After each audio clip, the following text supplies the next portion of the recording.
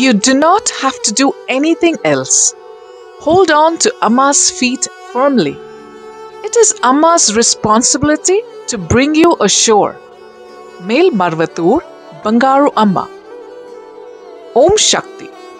Today, we will narrate an incident that exemplifies the boundless love of Amma for her devotees. One morning, as Amma was graciously performing her daily rituals at the Siddhar Peedam, a woman named Chitra sat on a platform at a distance, appearing tired and unwell. Observing her condition, Shrivel, a student from the Adhiparasakthi Engineering College, approached her and inquired about her health. Chitra revealed that she was battling bone cancer and had already undergone multiple surgeries. The costs of her medical treatment had escalated due to the need for numerous medications. The most alarming revelation she shared with Shrivel was that the doctors had informed her that she might have only 6 days to live. Shrivel, feeling a strong sense of urgency to assist Chitra, suggested that she wear the Shakti Male and perform the Irumudi rituals, considering it was the Irumudi season at the Melmaruvathur Siddhar Peedam. Chitra agreed to his suggestion, and Shrivel supported her throughout the necessary rituals to offer the Irumudi. After completing the Irumudi offering, Shrivel kindly suggested to Chitra that she also perform the Paadha Pooja to Amma.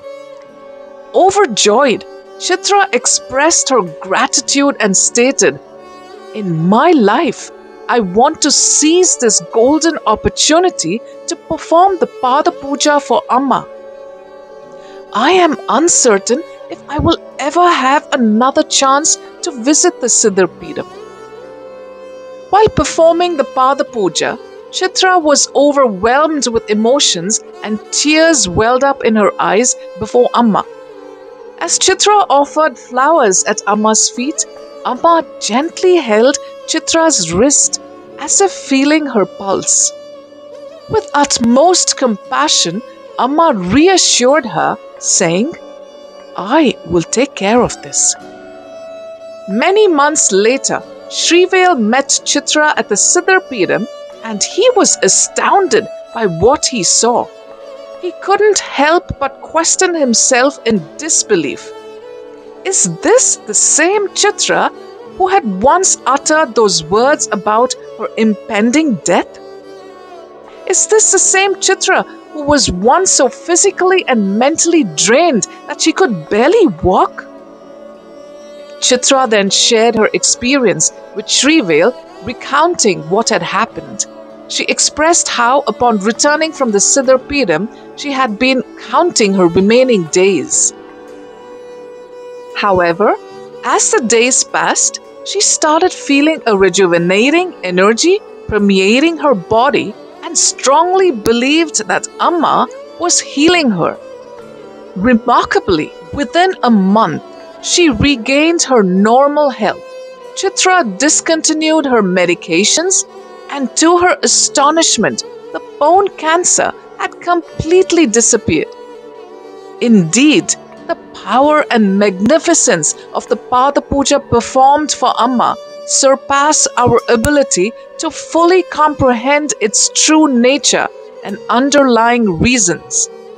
However, we should have absolute faith that Amma will bestow her boundless mercy upon anyone who performs Paadha Pooja to her.